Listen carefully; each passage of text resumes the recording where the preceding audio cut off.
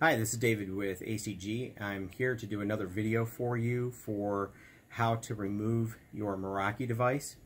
I'm going to go through this fairly slowly. This particular video is for an ISP modem over here that has only one internet connection. Now, you have an internet connection because your existing setup is connected this way.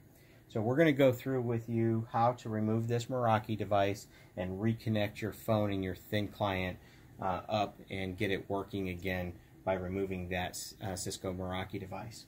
First thing I'd like for you to do is go through and shut down and power down your Dell thin client device. I'll talk to you about the power adapter for the Audiocodes phone in a minute.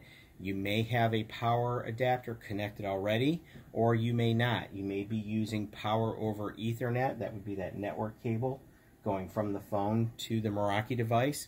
If you have that set up, I'm going to need you to get your Audiocodes phone box and get the power adapter out of that box, because we're going to need to connect that to the phone.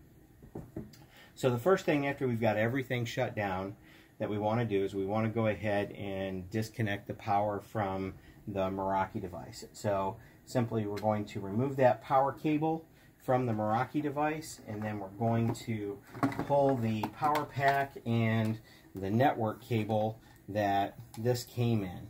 Now we're going to disconnect those two devices, and you should still have the canvas bag that this power cable came in. So you're going to want to coil this back up and put that back in that bag so that it can be shipped and returned back. So we're going to go ahead and put that in that bag and prepare that for shipping. This is the other part of that power pack in that. We want you to go ahead and coil those cables up nice and neat, and then we're going to want to put this back in the Meraki box along with the Meraki device. So while we're doing that, you'll notice that my internet connection is a blue cable. The connection to my phone is a black cable, and I have a gray cable connecting my Dell Wise thin client. Now, mine's color-coded. Yours may not be color-coded in this manner. Just trace the cables back from their source so you know which one you're disconnecting and connecting again. So the first thing that we want to do is I'm going to take my blue cable from my ISP modem, and I'm going to disconnect it from the internet port on my Meraki device. And I'm just going to set that down for just a moment. Next, I'm going to trace the black cable from my phone to the Meraki device, and I'm going to disconnect that cable as well. Now, when I go to the phone, I'm going to have some different connections here.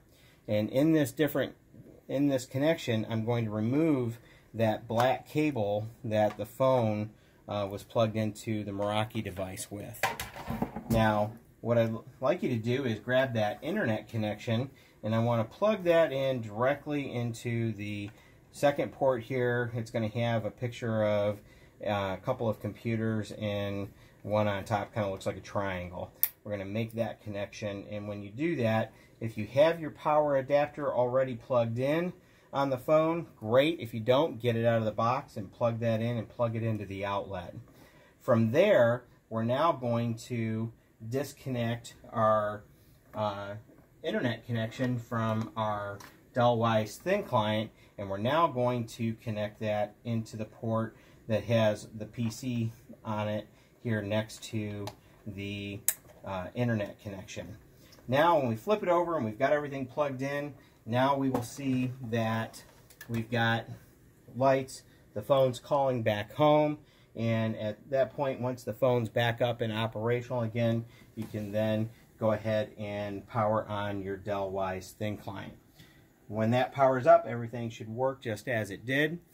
If it doesn't, please contact 1-800-226-3300. That's the number to the help desk, or contact your supervisor for additional support. Thank you and have a great day.